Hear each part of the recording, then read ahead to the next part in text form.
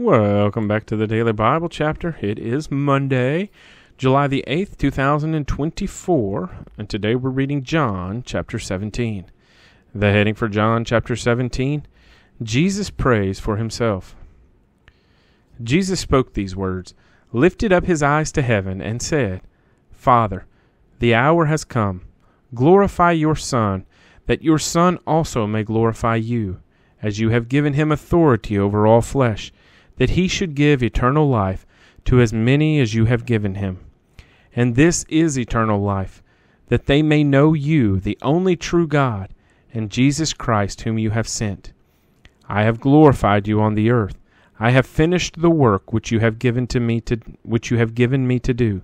And now, O Father, glorify me together with yourself, with the glory which I had with you before the world was. I have manifested your name to the men whom you have given me out of the world. They were yours. You gave them to me, and they have kept your word.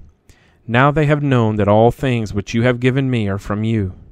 For I have given to them the words which you have given me, and they have received them, and have known surely that I came forth from you, and they have believed that you sent me. I pray for them. I do not pray for the world, but for those whom you have given me, for they are yours. And all mine are yours, and yours are mine, and I am glorified in them. Now I am no longer in the world, but these are in the world, and I come to you. Holy Father, keep, through your name, those whom you have given me, that they may be one as we are. While I was with them in the world, I kept them in your name. Those whom you gave me I have kept, and none of them is lost except the son of perdition, that the scripture might be fulfilled.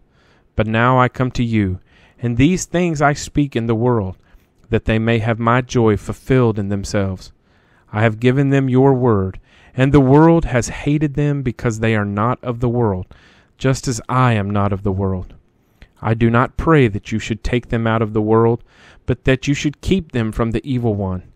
They are not of the world, just as I am not of the world. Sanctify them by your truth. Your word is truth, and you sent me into the world. I also have sent them into the world.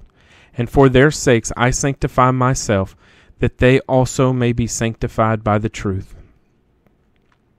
I do not pray for these alone, but also for those who will believe in me through their word, that they all may be one, as you, Father, are in me, and I in you, that they also may be one in us, that the world may believe that you sent me, and the glory which you gave me I have given them, that they may be one just as we are one. I in them, and you in me, that they may be made perfect in one, and that the world may know that you have sent me, and have loved them as you have loved me. Father, I desire that they also whom you gave me may be with me where I am, that they may behold my glory which you have given me. For you loved me before the foundation of the world.